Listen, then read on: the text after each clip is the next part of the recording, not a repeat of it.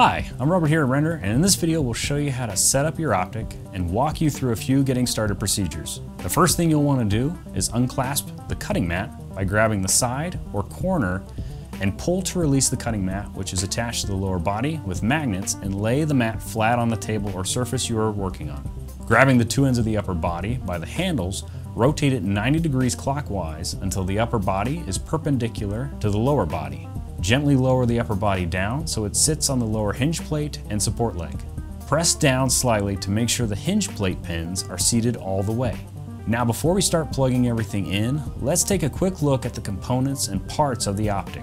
The optic comes with a 12 by 18 inch cutting mat with a grid layout that perfectly matches the work area in the application LightBurn.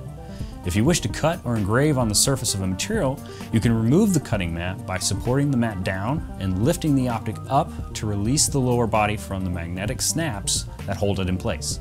The optic rides along the y-axis with the use of its support leg, which is stored in the upper body and extends out when it clears the lower body. The support leg is also used in leveling the optic, which you can do so by using your height gauge.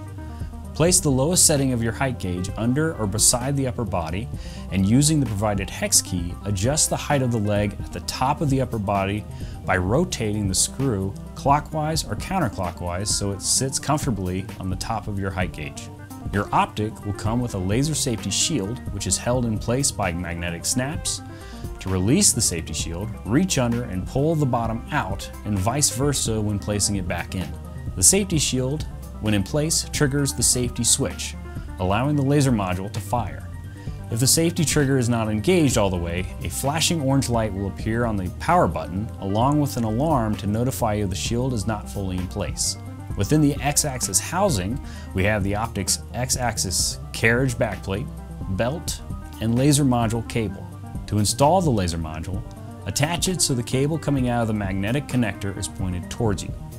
Lift the cam lever and place the corner dovetail of your laser module against the backplate so it sits flat. Lower the cam lever to lock the module in place. Always remember to plug in and unplug the module before connecting or disconnecting power to the optic itself. Now we need to plug power into the optic and get data connection established. To turn on your optic, plug the power adapter and one of the 6-foot USB-C cables into the nearest electric socket or power strip. Plug the other end of the USB-C cable into the left side power connection port.